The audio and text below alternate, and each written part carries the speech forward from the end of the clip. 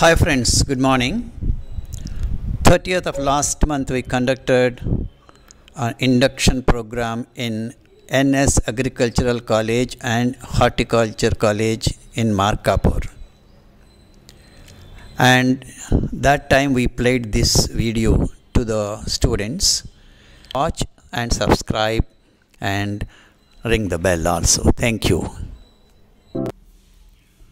A grain as big as a hen's egg. Short story by Leo Tolstoy. Leo Tolstoy died in November 1910 in his 83rd year. This story and the drawing of Count Tolstoy were published in the November Catholic Worker, New York, a special issue devoted to the Russian pacifist and anarchist. So read this story, listen to the story, and see how things are in those days and nowadays. One day, some children found in a ravine a thing shaped like a grain of corn with a groove down the middle, but as large as a hen's egg. A traveler passing by saw the thing, bought it from the children for a penny, and took it to town, sold it to the king as curiosity. The king called together his wise men and told them to find out what the thing was. The wise men pondered and could not make head or tail of it, till one day, when the thing was lying on a window sill, a hen flew and pecked at it till she made a hole in it, and then everyone saw that it was a grain of corn. The wise men went to the king and said, "It is a grain of corn." At this, the king was much surprised, and he ordered the learned men to find out when and where such corn had grown. The learned men pondered again and searched in their books, but could find nothing about it. So they returned to the king and said, "We can give you no answer. There is nothing about it in our books. You will have to ask the peasants. Perhaps some of them may have heard from their father when and where grain grew to such a size." So the king gave orders that some very old peasant should be brought before him. And his servants found such a man and brought him to the king. Old and bent, ashy pale and toothless, he just managed with the help of 2 crutches to totter into the king's presence. The king showed him the grain, but the old man could hardly see it. He took it, however, and felt it with his hands. The king questioned him, saying, "Can you tell us, old man, where such grain as this grew? Have you ever brought such corn or sown such in your fields?" The old man was so deaf that he could hardly hear what the king said. And only understood with great difficulty. No, he answered at last, I never sowed nor reaped any like it in my fields, nor did I ever buy any such. When we bought corn, the grains were always as small as they are now.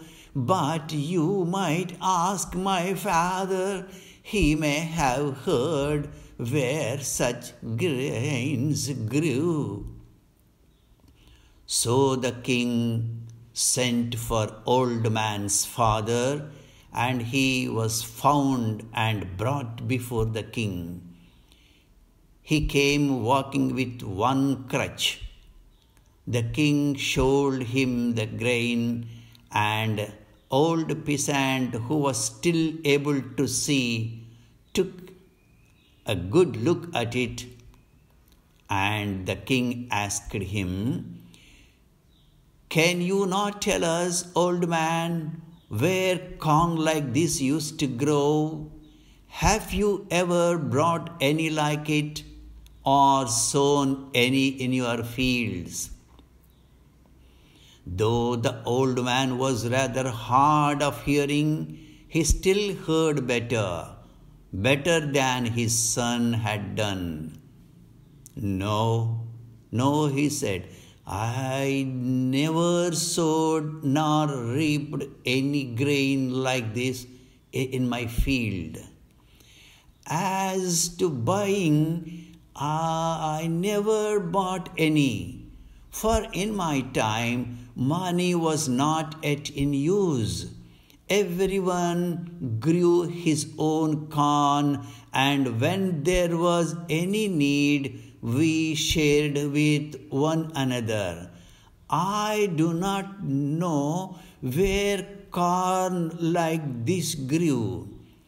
Ours was larger and yielded more flour than present-day grain, but I never saw any like this. I have, however, heard my father say that in his time the grain grew larger and yielded more flour than ours. You had better ask him.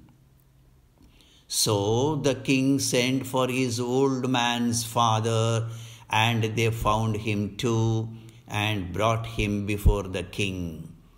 He entered walking easily and without any clutches. His eyes was clear, his hearing was good, and he spoke distinctly. The king showed him the grain, and the old grandfather looked at it and turned it about in his hand. It is long since I saw such fine grain, said he, and he bit a piece of it and tasted it. It's the very same kind, he added. Tell me, grandfather, said the king, when and where was such corn grown? Have you ever bought any like it, or sown any in your fields? And the old man replied, Corn like this used to grow everywhere in my time. I lived on corn like this in my young days, and fed others on it. It was grain like this that we used to sow and reap the thresh. And the king asked, Tell me, grandfather, did you buy it anywhere, or did you grow it all yourself? The old man smiled. In my time, he answered, No one ever thought of such a sin as buying or selling bread. And we knew nothing of money. Each man had corn enough of his own. Then tell me, grandfather, asked the king, where was your field? Where did you grow corn like this? And the grandfather replied, my field was God's earth. Whenever I plowed, there was my field. Land was free. It was a thing no man called his own.